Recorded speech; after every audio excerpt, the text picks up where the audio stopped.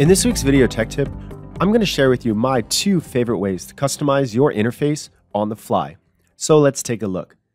For this example, I have this multi-body part. It's made up of these 3 bodies. And I'd like to use the combine command.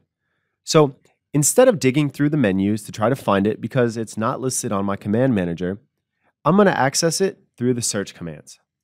Right? This is just a quick side tip here. It's my favorite part of SOLIDWORKS, the ability to search for a command, get the list populated, and then launch it from here. But here comes the first of the 2 tips for customizing your interface. I can click and hold on the icon here and drag it from the list and add it to my command manager so I can customize my interface on the fly. Now I don't need to search for it. I don't need to dig for it. I can just click the combine command from my command manager and use it just like that. Okay?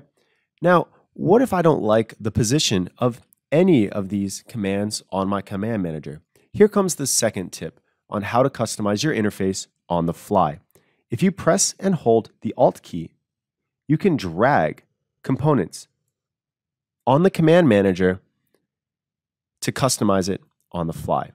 Let's take a look at that again. So let's say, for example, I want reference geometry to be all the way at the front. I press the Alt key and click and drag, and I can move it all the way over. If I want to put it back, I can put it all the way back. Again, press the Alt key and drag it along the command manager. So, 2 tips.